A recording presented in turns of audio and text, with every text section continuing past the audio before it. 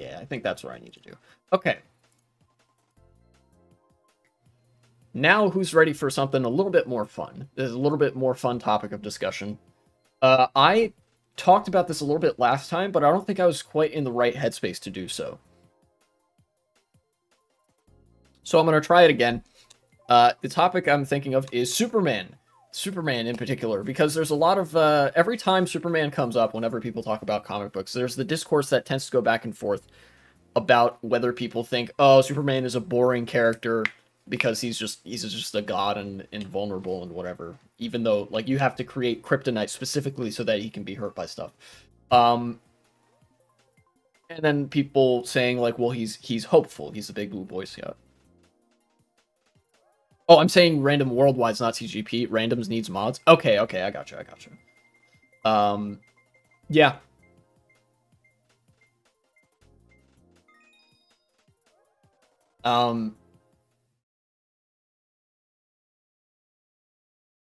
Yeah, Superman. I like the character of Superman.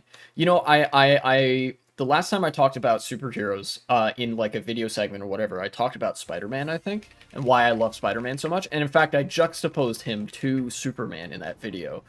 And I still believe that, like, I like those character traits in juxtaposition to the character traits of Superman and sort of like the character that he is. But that's not to say I don't like the character of Superman. I do, very much so.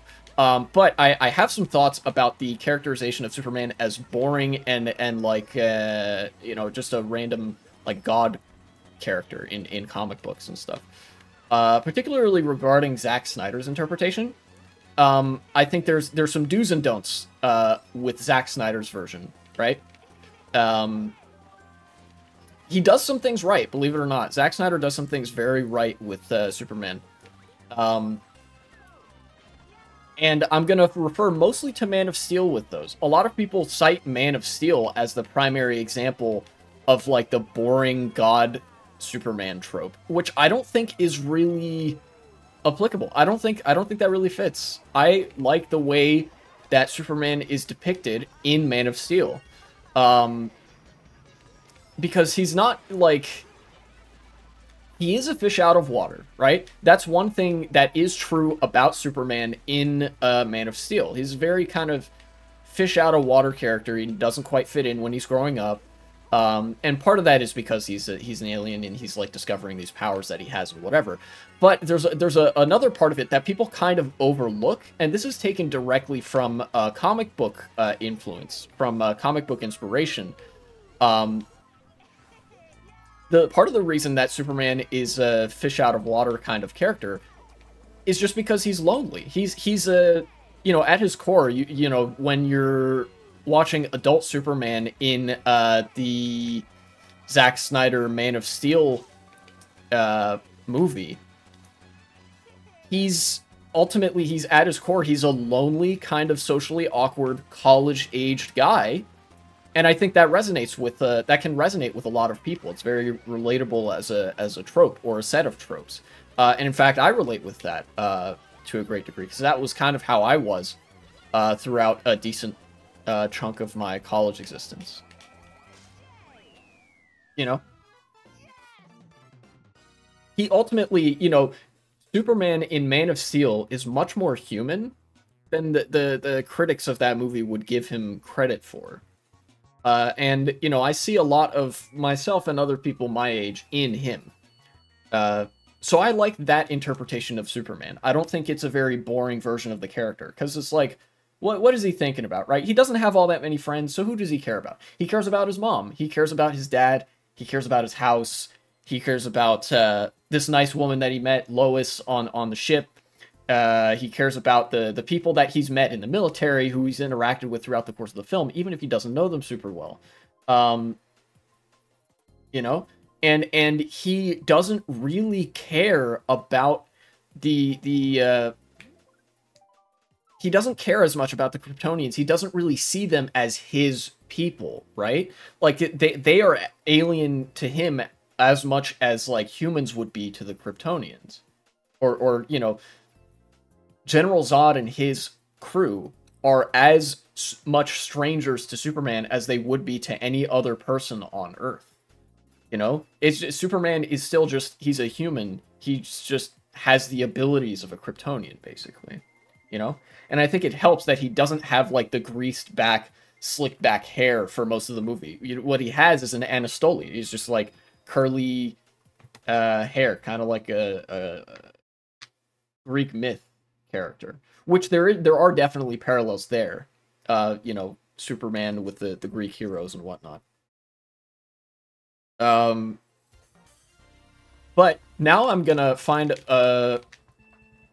some common ground with the critics of Zack Snyder's interpretations of Superman, and that is in the later versions of the character. In Batman vs. Superman, particularly, where he does now have the slick back hair and is very emotionally cold and distant. This is another thing, actually, that Zack Snyder's Superman did right in Man of Steel, was that Superman is kind of like a moody guy, you know? He's not this, like, emotionally cold and distant figure. He has trouble, you know, putting some stuff into words and whatever, but, like, you can tell what he's feeling. It's not like this detached, godlike sort of interpretation. He's in fact, he's very attached, if that makes sense.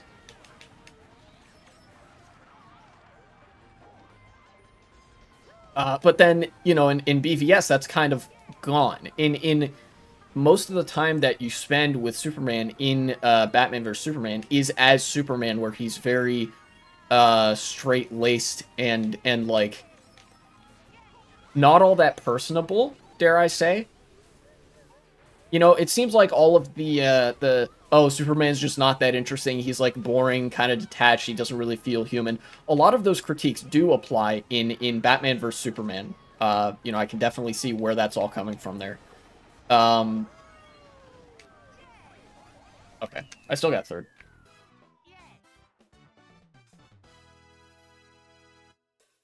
So to recap, I do like Man of Steel Superman. I don't like BVS Superman. I do like Kingdom Come Superman, because it's a much older Superman that does kind of the same thing. The conflict in a lot of Superman comics that do the character well is not like a physical conflict per se. Is Superman gonna beat up the bad guy? Yeah, of course he is. He's fucking Superman, right? I'm actually not a huge fan of the comics where a lot of the conflict is very physical. Superman is at his best when the conflict is emotional, ethical, and like ultimately non-physical, right? Where his ideals are being challenged, where he needs to be resilient in a different kind of way and show that he's not just, you know, physically strong, but also very emotionally strong and capable of being like the best version of himself, and being somebody that a lot of people can look up to in the sense of like personability, compassion, and things like that. You know, there's a number of Superman comics that involve him talking to somebody who is depressed or suicidal and just staying up there for like, you know, staying with them for hours just to like, to make them feel like they're not alone. And I love that. I love that version of Superman. Hope you have a good weekend. Thank you, you too, Elohim Buzz. You know, but those tend to be one-off comic events. Kingdom Come Superman is sort of an old, more weathered Superman in terms of like, he's a little bit more cynical. He's a little bit less hopeful. And I think that the overall story of the comic, I don't want to spoil too much, because I would highly recommend it actually as a comic that people would want to read. The arc of that comic is kind of like building Superman back up, because it's like, you know, as much as Superman thought that he was wrong, the whole comic is kind of about like, no, Superman, you're right to be this hopeful, in some ways kind of corny and very earnest character that Superman is. You know, it's kind of trying to create a world where that attitude is gone, even in Superman, only to build it back up and tell the world, yes, we do want this Superman. We want the sincere, loving, earnest, kind of corny Superman. That's what we love about him. It's not the fact that he's big and strong. It's the other stuff, you know? Um, but all of that, you know, a lot of that is present in Zack Snyder's Man of Steel, and a lot of that isn't present in Batman versus Superman.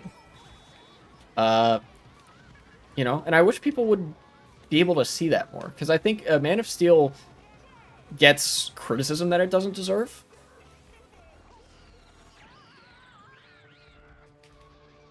Tried to go around Boo and it didn't work.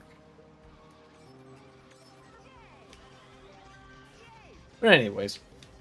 And of course it also helps, I'm going to tie my politics into it a little bit, it also helps that Superman is not a very wealthy character, you know? He's very relatable from a class sense of things. Obviously, like, his one of the bad guys in Superman is literally like a billionaire. Even though Batman is a billionaire good guy, you have Lex Luthor, the billionaire bad guy, and whatever. And, you know, Superman, I think the class is one part of how they make Superman feel like he is just a human. Because he's living in human society and all that, and he has to deal with the problems that a not rich human being would have to deal with when he's not doing the Superman thing. You know, he's just doing his job as a reporter and whatever. I really like it. I really like him, in fact. And I think more people should be Superman enjoyers, Superman appreciators, Superman enthusiasts, even. You know?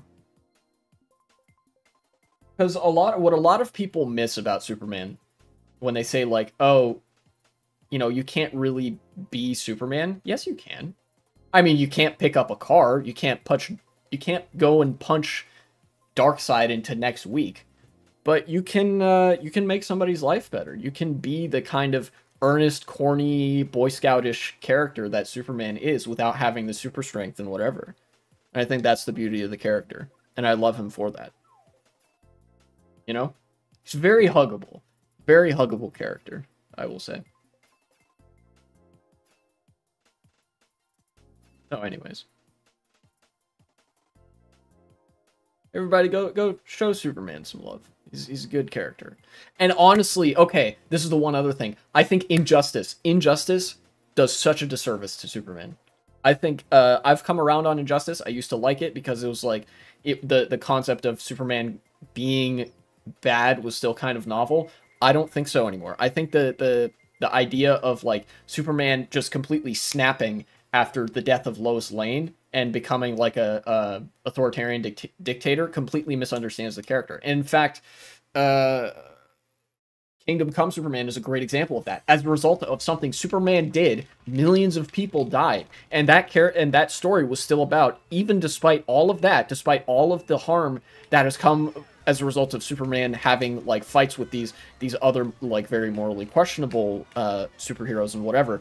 He is still a good person. He's still like somebody you could aspire to be, right? And Injustice takes that in the entire opposite direction, in the wrong direction, I think, where it says that, like, you know, it's basically the core message of Injustice is that Superman is so detached from all anything resembling humanity that all it would take is the death of his wife and son to turn him basically into Hitler too, right? Which, obviously, that's not to say that, like, such a traumatic event wouldn't have any negative consequences on him. It unquestionably would. But I think that, like, those consequences are severely misunderstood and mishandled by the Injustice comic series. You know?